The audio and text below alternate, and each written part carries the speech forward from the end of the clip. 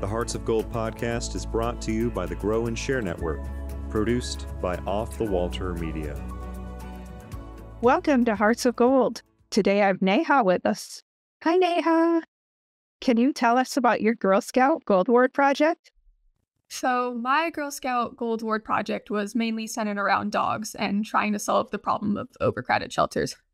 And I know many people, when addressing this issue, tend to promote adoption and trying to get dogs out of shelters, which, while I do think it's a good idea, I wanted to address one of the root causes of overcrowded shelters, which is dogs getting lost from their homes and winding up in shelters because they have no place to go. And that's where my nonprofit came in. So I started Pawprints nonprofit so that I could raise awareness for the use of microchips and mainly GPS tracking collars. That way, for dog owners, if they ever lost track of their dog, they could use an app that's connected to their collar in order to find their dog. They have the real location at all times, which makes it a lot easier to find them. And to spread my project, I use social media like Instagram and Facebook, and I made brochures with my cause, and I spoke at some local shelters and dog bakeries in order to promote awareness. What personal connection do you have to this project? Well, for starters, I love dogs. I have 3 of my own. 2 of them are seniors that we rescued from dog shelters. What motivated me to do this project was my last dog, Aggie. We got her the night before she was scheduled to be euthanized at an overcrowded shelter simply because there just wasn't enough space. And my family and I suspect that she was a dog that got lost from somewhere because she was potty trained, she knew how to behave like an in-house dog. And so we thought there are so many dogs that are in this situation simply because they get lost from their homes and don't have anywhere else to go. And so I wanted to help try to stop those dogs from getting lost so shelters don't get overcrowded and dogs aren't losing their lives for no reason. What are some of the information that you included in your educational materials that might be interesting to our audience?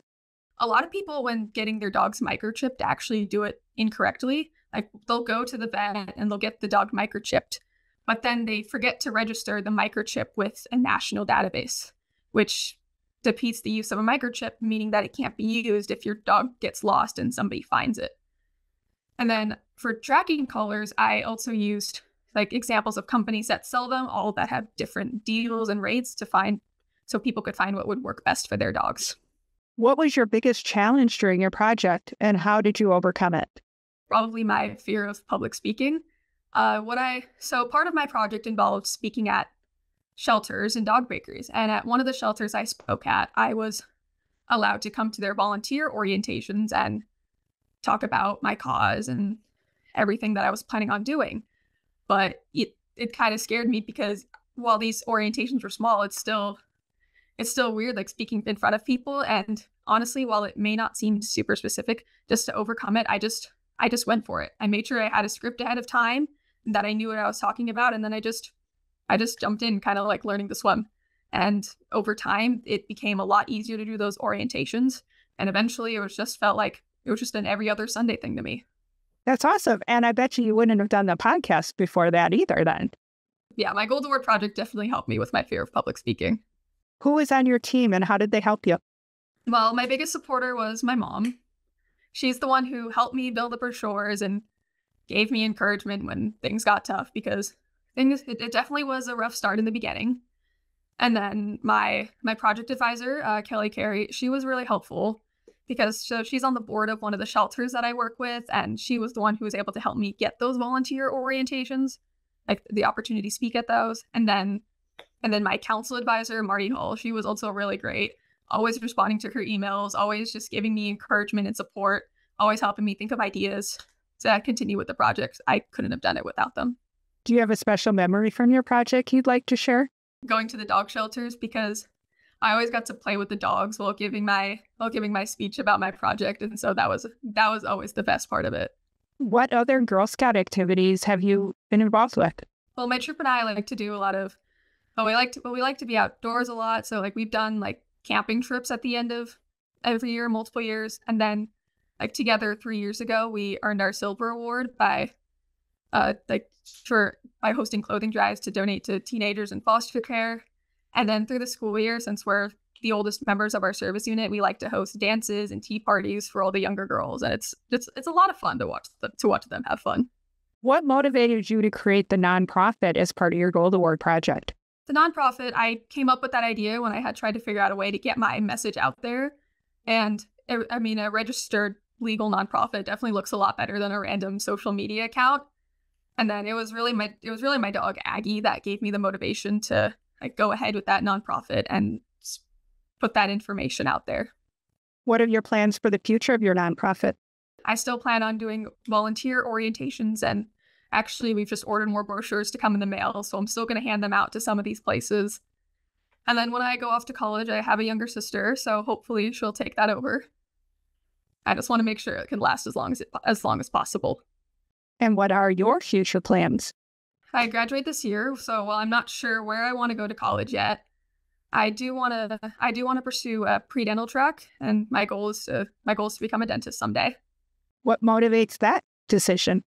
The reason I want to become a dentist was, well, I've always known I wanted to do something medical related since I was in elementary school, but I settled on dentistry because I feel like it's a big part of health that's overlooked. Like, a lot of people talk about, like your heart health or even like your gut health, but nobody talks about the mouth, even though it's really important, because if not taken care of properly, it can lead to other issues with your heart and your guts and even your bones. How did you balance working on your Gold Award project and school and your other activities while you were doing that? Making a schedule was very important for me. Like, I always allotted like a few hours for a few days of the week for time to work on my project, whether that would be creating a social media post or like fixing my brochures or reaching out to people trying to schedule the next volunteer orientations. And all the orientations were on Sundays, so I already knew like Sunday was my orientation time. And like knowing the block of the day that I was going to work on stuff helped me plan my school and activities around it so that I could get everything done in time. What did you learn about the Gold Award process itself that you didn't know and could be helpful for future Gold Award Girl Scouts? The main thing I learned is that it's going to be hard. There are definitely going to be some areas or parts of your project that didn't work out the way you wanted to, or not going to work out at all. Like, for example, one of my original plans was to reach out to collar companies, see if I could partner with them and maybe get a discount on the brochures that I handed out to potential owners. But I reached out to some collar companies. My project advisor reached out to the collar company she had a connection with, but we didn't get replies from anybody, so we ended up having to scratch the idea. And the main part is that it's not going to work out the way you want to. Something may not, but the process is so worth it in the end. You mentioned improved public speaking. How else did you grow through the Gold Award project? My Gold Award project really helped me with time management because I did the whole project during my junior year, which is definitely the hardest year of high school. And so I learned how to manage everything I had on my plate and create times to work on my nonprofit versus my schoolwork or attend any extracurricular activities I had to. What else would you like to share with the audience? For any future Girl Scouts or Girl Scouts about to enter high school or are considering working on their Gold Award, I would say just do it. Even though it's hard, it's amazing once you get through the process, and it's really worth it in the end. There are a lot of benefits to doing your Gold Award. How do you make your s'mores? This might be weird, but the marshmallow's got to be a little burnt for me. And then the chocolate, I usually don't mess with the chocolate. Just got to stick it in between the graham crackers and just eat it quickly. Well, thanks for joining us today. Thank you for having me. Make sure to click follow or subscribe so you always know when new episodes are released. Power your passion and conquer your challenges.